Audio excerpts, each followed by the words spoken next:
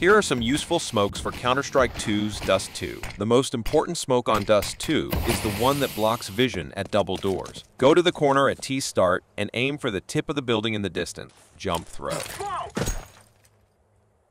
In CSGO, you could only smoke this area off with the Xbox smoke.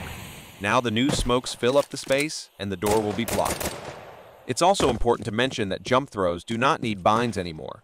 You just jump and throw, and if you hear the sound cue, the grenade will land exactly the same place every time. Another important smoke is the mid to B smoke. You can still throw this the old way, but that will leave a gap. The safer way to throw it is to line up the wall with the edge of the door and aim a little bit higher than the dark spot on the wall. This smoke lands deeper, so if the CTs jump up on either box, they will not see you crossing.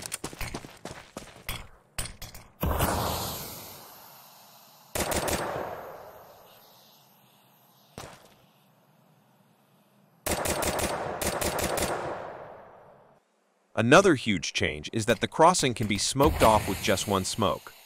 In CSGO, you needed 2 smokes to block this area off. Now you just have to stand in the corner next to the barrel and aim just a bit lower than the shadow of the lamp. Run a few steps and jump throw.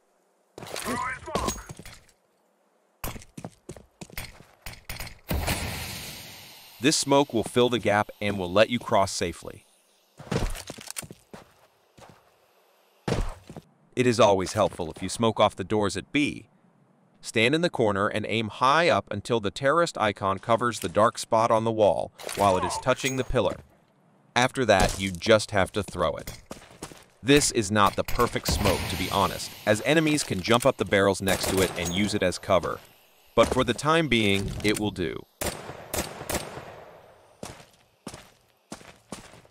When attacking B site from middle, you might want to smoke off the window.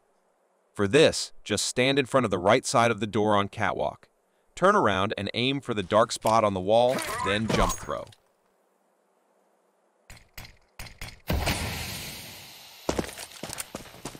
One-way smokes did not disappear completely from CS2. You can drop a smoke on top of the crates on CT.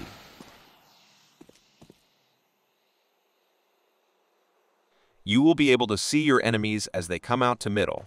You will have an advantage until you fire. That will give off your position as your shots will clear the smoke.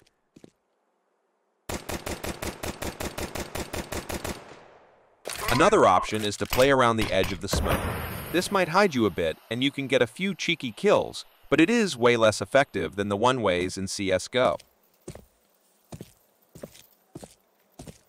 On B site, you can block off the back of site with a smoke. Go to the corner and aim for the bricks that are showing between the vines. Jump and throw. The defenders at backside will need to change position as they will have no chance scoring kills from behind a smoke.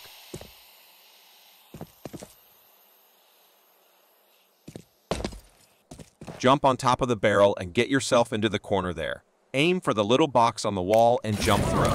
This molotov will force enemies out of position even more so than in CSGO, as molotovs in CS2 have a much bigger spread.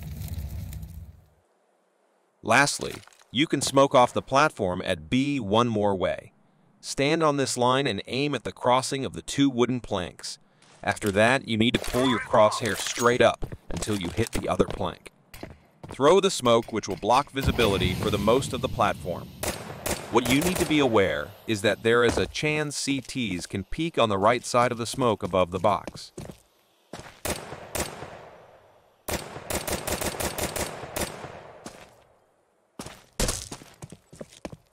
That's it for now. Thanks for watching.